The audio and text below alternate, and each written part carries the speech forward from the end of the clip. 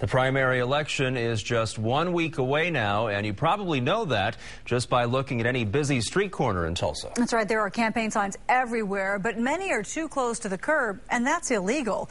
2 News reporter Marla Carter is live at 36th and South Lewis tonight with more on the problem.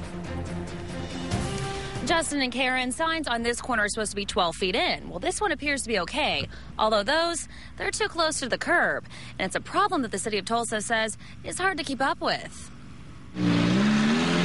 It seems they've inundated every busy city street. I know that lots of people will be looking at them. I get so oblivious I don't see them. Trying to evaluate how many of whose signs there are out there. Whether you notice them or not, the Oklahoma Department of Transportation says many signs are sitting in illegal spots.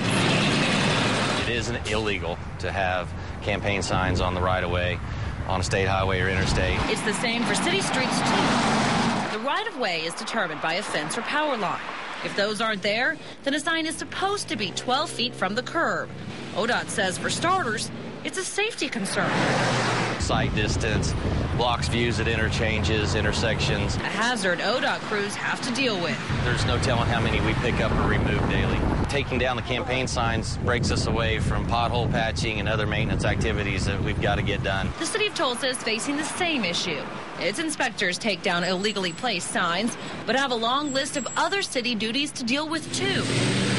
Whether it's an obstruction or not. They're annoying, but they're not an obstruction. It's something drivers will have to get used to, at least for the next few months. What I really don't like is after everything is done, a month later, they're all still just laying there.